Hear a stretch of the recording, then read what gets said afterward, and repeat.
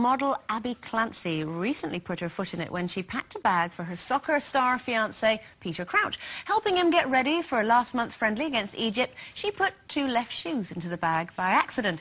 Now, Peter only realised as he boarded the bus to Wembley, but because of the strict dress code enforced on players, a pair of size 12s had to be found so he could go on the trip. So, a near miss there for Crouch, but should you, anyway, be the one who packs your man's bags, or should he do it himself? Do you pack Tim's bags? No, I don't. I feel a bit... I don't really feel guilty, but years ago, for some reason, I always used to pack his bag, and I think that what he liked about it was that he felt that it was one of the few nurturing little things that I used to do. Do you know what I mean? It was sort of like looking after him and packing, but that didn't last very long. And now I don't, because I just don't have the time. Except, no, that's not true. If it's just like a little trip, he does his own. If we go on holiday, the only reason I do is because I can't bear the nightmare when I get there. But what really gets me is about, and it is a sort of a generalisation about men, I suppose, but is that I pack all the suitcase and I know where all the summer gear is and I pack everything and I do all, and then all he does is he hears that we're going on holiday and then he just ends up in the resort. That's it, that's all he does.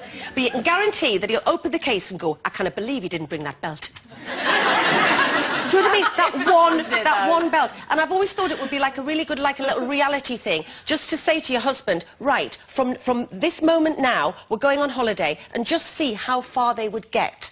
Until we got to... Well, just in terms of everything, of packing the holiday, of packing the bag, and just see what we would have clothes-wise when we get there. I'm really lucky. Steve does all our packing. He doesn't. Your packing? No, he doesn't do mine. Yours. No, he doesn't do mine, but he does the kids and he does his. Because I'm rubbish. I would, you know, I'd pack half of something and not the other, and I'd be doing an Abby Clancy. I'd be 2 left shoes. I'm terrible. Oh no, I'm a brilliant packer. Are you? Yeah, brilliant. I'm really. I can sing. Well, and you I pack can a lot. Maybe you could do it on the World King song.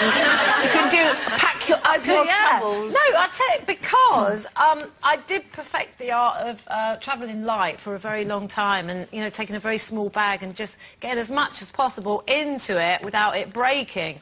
So I'm very good at it, but I refuse to do Mark's packing. I just refuse, because it just feels like something your mother would do, and I just don't want to feel like I'm his mother, you know, do his packing. So I make him do it. I don't make him do it. And he gets all his stuff. I do make him do it. And he gets all his stuff out, but he always says, which bag shall I take? I'm like, oh, I don't care. Take whichever bag you like. So he gets the biggest bag there is, and then puts it all in. But the suitcase has got 2 sides to it, and he puts it all in one side, and then tries to squash it shut. And he's probably never had to do it. He was probably still on his mum's passport when he met you.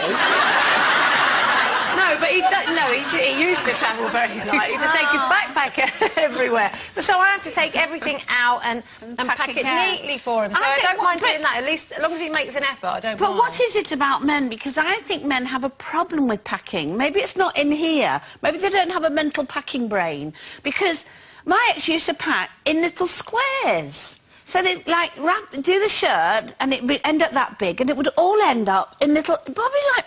Mark, in little squares, so that you'd end up... And I used to go, but if they were... But that's quite sensible, rolling things up. Not rolling, I'm talking about folding. But if you lay things out, surely you're getting a lot more room, aren't you, if everything's flat? Am I not right? That's how they used to pack, I'm sure, because that's what my mum and dad still because pack. If but now we sort of roll everything I don't unpack very often when I get to the place. I bet you do go in and unpack everything straight away. No.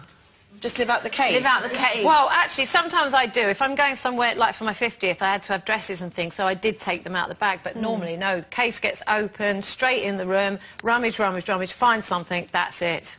And go out, and it stays like that for the whole week. You told me off once when we went to Spain, and in my case, you went, look at the mess in your case, how can you see anything? And she just said she does the same. That's because how you...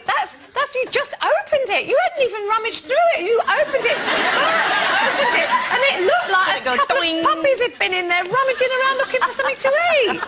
It was all over the place. Don't do it. It'd be like a re-release of that Pack Up Your Troubles. You would me a little song, couldn't you? Right, let's talk about money.